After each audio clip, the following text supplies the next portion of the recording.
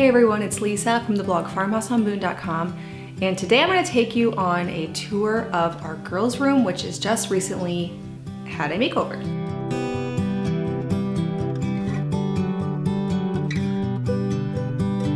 This video here has been a long time coming. I have been slowly adding pieces from antique shops, been doing DIY projects, collecting from all over the place to bring this design together into life, and it's taken me a really long time. We've been in our house for a little over a year and a half, and from the very beginning, everything from the old house was just sort of shoved in this room with no real clear direction or thought as to what we were doing with this room. In our last house, we had a trundle bed because the room was so small that you couldn't fit two twin beds.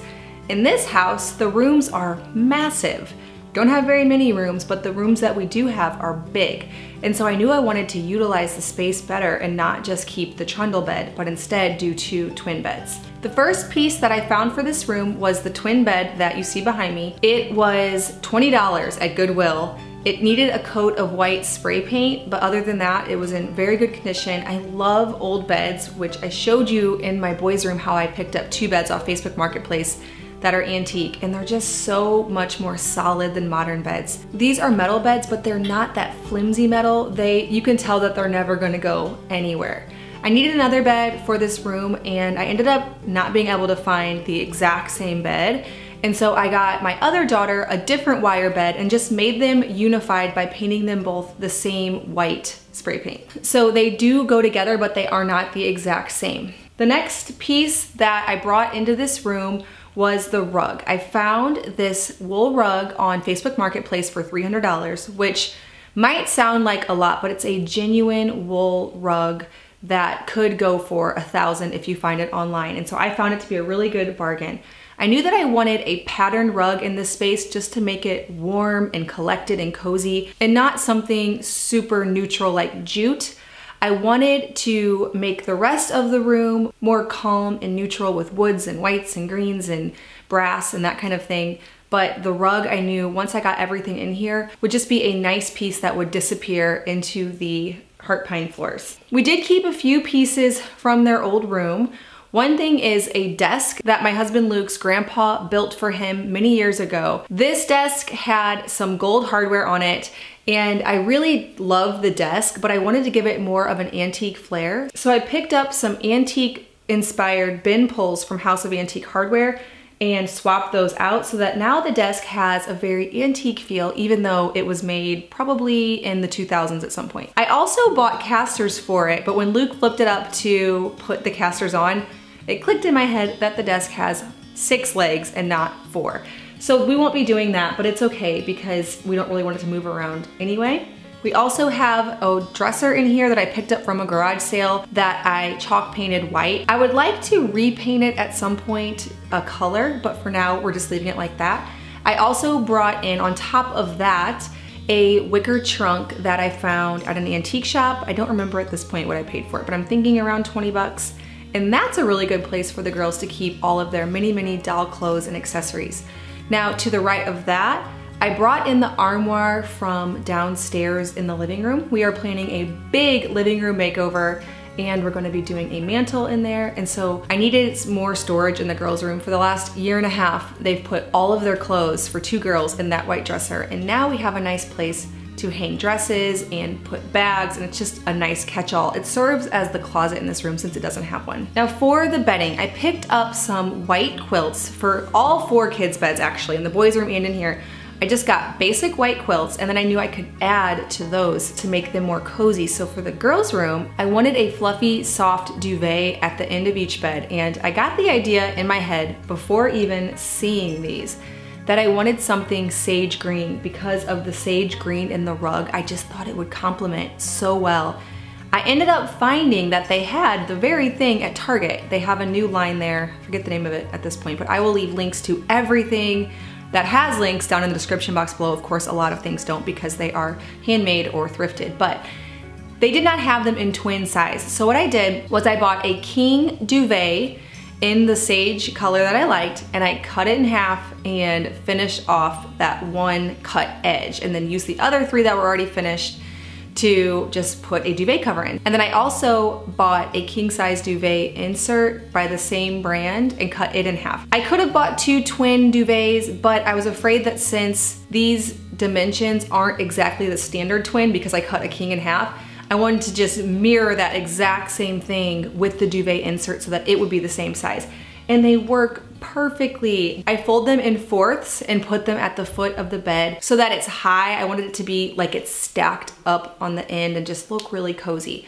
And then bonus, the linen duvet also came with 2 sage linen pillowcases. Now, they are definitely a little bit big because it's the king size, but I just let them drape off the side and it looks pretty. At some point I could alter them to fit their pillowcases, but I definitely don't have to. I also picked up on Etsy 2 white pillowcases with crocheted edges. I do come across them occasionally at thrift shops, but I really wanted to get this room reveal done and I wanted some of those vintage touches, and those crocheted edges are just perfect. So it was worth it to me to pick them up just easily on Etsy. I just searched white crochet vintage pillowcases. This listing came up and then it was done. I also made the girls each a monogram pillow. I have an embroidery machine, so I just used bleach drop cloth and then embroidered their monograms, and then those go in front of the stacked up pillows. The bedding is simple, but it's also really cozy. At the foot of the bed, I brought in 2 wicker trunks with lids. My girls are not minimalists. I've said this before, but they have dolls and all kinds of toys and they love them. Their dolls are like children to them, so they can't just get rid of them. And one of my kids really loves unicorns. Now don't be deceived by this room tour. Most of the time there are unicorns and dolls everywhere. I did put them in the trunks for this tour just so that the colors are pretty and we can remember what this room's supposed to look like. Every once in a while I visit my Instagram and my YouTube and my blog and remember how I put things together so that I can just have a moment of enjoying the house and how it's supposed to look. But let's be real, most of the time these toys are scattered, so I know I'm gonna get a few commenters who are like, where are all the kids' things? Trust me, they're here and they'll be out most of the time. But I wanted to keep the base of the room calm, and these wicker trunks are really perfect if you do have a moment like you're having company, or for some reason you want the rooms really clean, you can just stash all of the toys in those. So I will also leave links for those down in the description box below. They're perfect because they have lids and they sit at the foot of the bed and look adorable. Also at the foot of the bed, Luke's grandpa, the same one that built the desk and the chair that Ruthie uses for drawing, also built doll beds, wooden doll beds, and they're just adorable. I've thought about painting them, staining them, and eventually I will. I also would like to get some really cute quilts for them, and I think it would add a nice pop of color. So far I haven't been able to, I haven't done it yet, but I will eventually. But I think that they look really cute at the foot of the bed. Now for the nightstands, just a few days ago, actually, before this reveal, a friend of mine, Ashley from Little Glass Jar blog, she had a neighbor give her this old secretary and it needed some paint, but she said, do you want it? You can have it, I don't really need it in my house. And I'm like, yes, it looks very Victorian with the mirror above it and all of the details, and it turns into a desk. When you pull the front open, there's chains and it's a desk. So this is my daughter Johanna's desk that she can draw and read, and also there's lots of storage in there. So whatever she's currently working on creatively can be stashed in there and it can look clean in here. I found the little chair at an antique shop near me, and then also at that same shop they had this hat, and I loved that the blue bow in the hat matched the blue in the pillow that I put on the bench in between their beds. So you might recognize the drop cloth slip cover ruffle bench that's in the middle of their beds. I did make that slip cover on a YouTube video at one point, or a blog post, I don't remember which one. So I'll leave a link down in the description box for that. We are redoing our living room. It no longer goes with the style. I'm doing the downstairs more of the, not formal, but more formal, and the upstairs, like our room where I showed a tour in the summer, and this room, more of that country, flowy feel that I love so much. The rooms up here are just less formal. They don't have crown molding. The ceilings aren't as tall. They're pretty tall, but not super tall. And so it feels just more right up here. So I brought that up here and I put it in between the windows so they can sit there and have a little cozy reading area. I even showed them how they could pull the curtains around and it could be a cozy little reading nook. I added 2 of my handmade pillows, the one I made from a sweater and then the ruffle linen one I also made on this channel. And then the curtains, again, because we're redoing the living room, the curtains were made for the living room. I made the tie top curtains here on this channel out of linen. They never felt quite right in that room. For some reason, it needs more structure, whereas the flowy aspect of the curtains are more suited for up here. So I just hemmed them a little bit shorter because the ceilings are taller downstairs, and then put them in their windows, and I think that they are really cute and inviting. On Ruthie's side for her desk, I found her little nightstand, the wooden one, at an antique shop. I either gave 30 or 60 for it, I don't remember. I just knew it was perfect for this room because it had a little drawer and it would just be perfect. And so I don't remember what I paid for it exactly. The spice rack on top of that, I bought for our kitchen makeover, but then once I started getting things on the wall, it just felt like we had too much. And so I put that on hers as a place to organize her sewing things, like her tape measure and her pins and any little sewing notions like elastic zippers. She loves playing with all that kind of stuff and she makes some really cool things. And so I thought that'd be good for her there.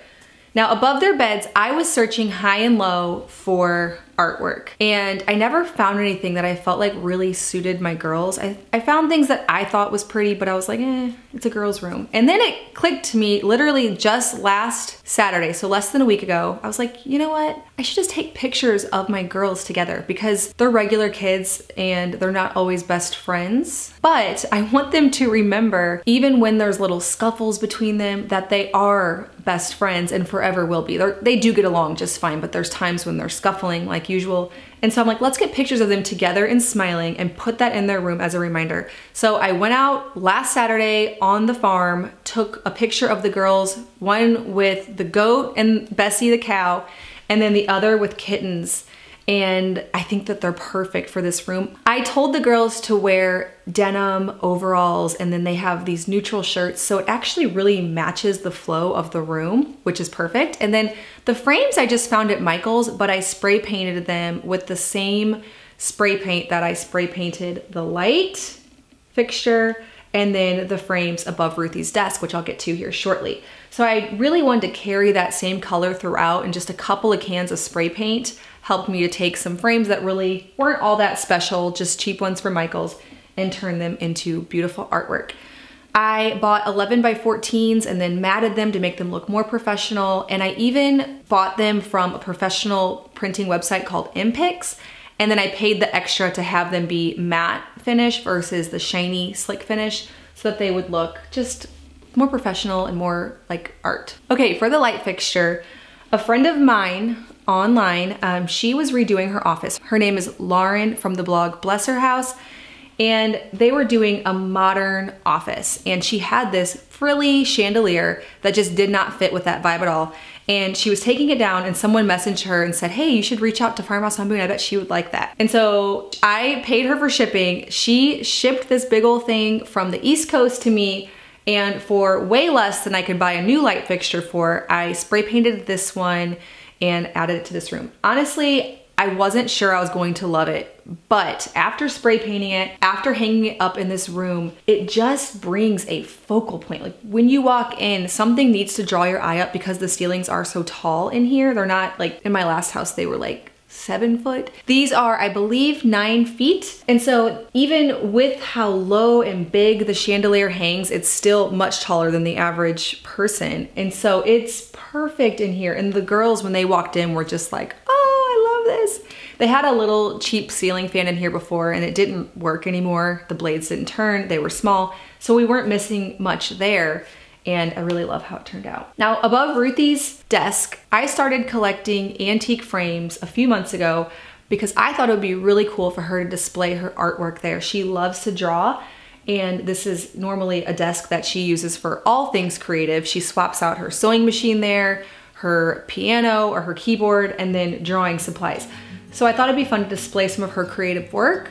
I spray painted the 2 large ones with the same paint as the frames above the beds and the chandelier. And then the other ones were just, I bought them that way, they were already gold.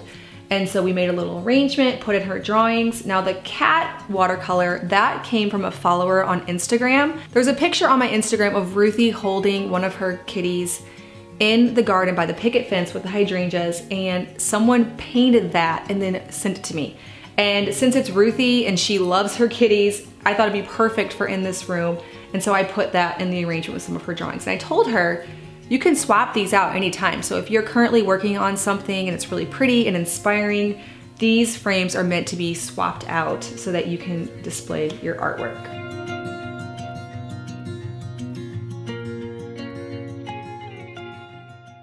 Okay, one last detail for this room is the hand mirror wall behind me. This is something I've been wanting to do for a while. I actually started the mirror collection at least a year ago now. Finally felt like I had enough, and we can always add more to them. Ruthie said they look like they're going up way too much, and so I'm like, well, maybe if we add one more at the top, one at the bottom, I don't know, that's fine. So this is meant to be ongoing. I just used the command strips that were up to, I believe, 5 pounds, like the biggest ones. Not that they're heavy, but just for security purposes. I tied some black ribbon bows around them and then just hung them in an arrangement. And I think they look so cute. They're all vintage and gold, and it really is the vibe I'm going for in this room. It's like girly, a little fancy, but with a casual vibe, not super young, but you know it's a girl's room. That's what I'm going for. Vintage, of course, Victorian.